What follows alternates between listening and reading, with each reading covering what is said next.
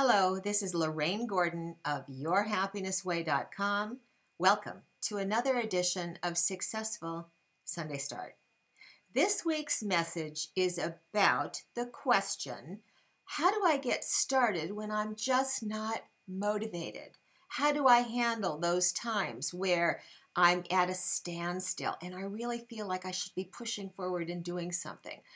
I'm very familiar with that. I've had highs in my life and lows in my life. As a matter of fact, it's for those very reasons that I have been a seeker in trying to become more conscious myself and create happiness for myself. So I certainly have had the experience of being stuck and being in a place of not having the motivation that I feel I should have. First of all, I think we have to start by saying, let's become very aware of the harsh judgment we may be putting on ourselves. You know, who decided that we're supposed to be motivated 100% of the time? That's only one person's decision that matters, and that would be your own. So let's look at that particular belief and perhaps change it. And it might be a little easier to change it when we realize that everything has a season. It's like the tides. They have an ebb and they have a flow. Give yourself a break. The more angry you are at yourself for this stuckness that you might be feeling you're going through, the harder it will be to move through it.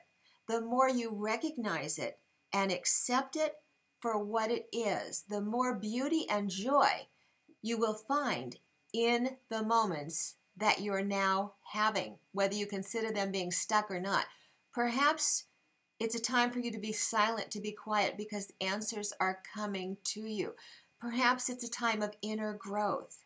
There are all kinds of possible reasons why you could be feeling stuck, but I urge you to notice the way you feel about it and accept the fact that yes, this is where you're at right now, and that this too shall pass. Everything changes. Something that's really wonderful and very helpful when you're feeling this way is get out and get into nature. Take a walk.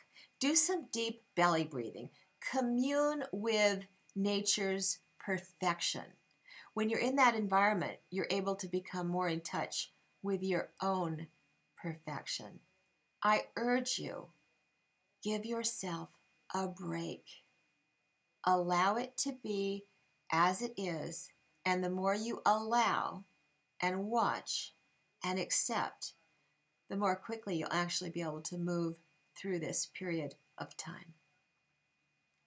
Please post your comments and questions below in the comments section right here and email me at Lorraine@YourHappinessWay.com. I want to give you the answers that you're seeking. I want to give you more about the information that you want. So you've got to let me know. And thank you all for doing just that. I appreciate it, and I will see you once again on the next edition of Successful Sunday Start.